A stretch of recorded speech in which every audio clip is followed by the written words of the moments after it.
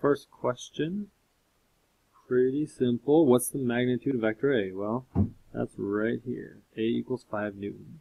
So we just simply write 5 newtons. Question 2, what is the direction of vector A relative to the negative y-axis? Now this is not the same as question 3, the sense.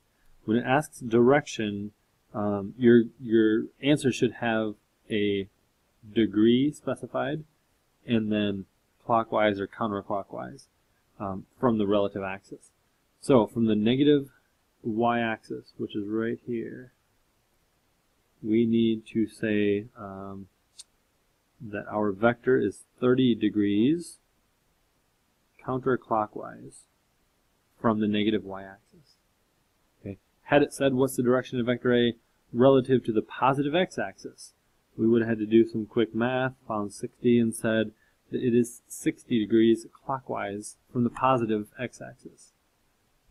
All right, so depending on what your relative axis is, make sure to specify a degree in a counterclockwise or clockwise direction.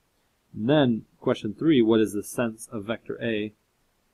That is where we just simply say down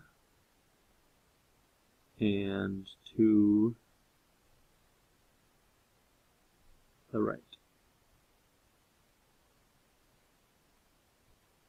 Simple as that.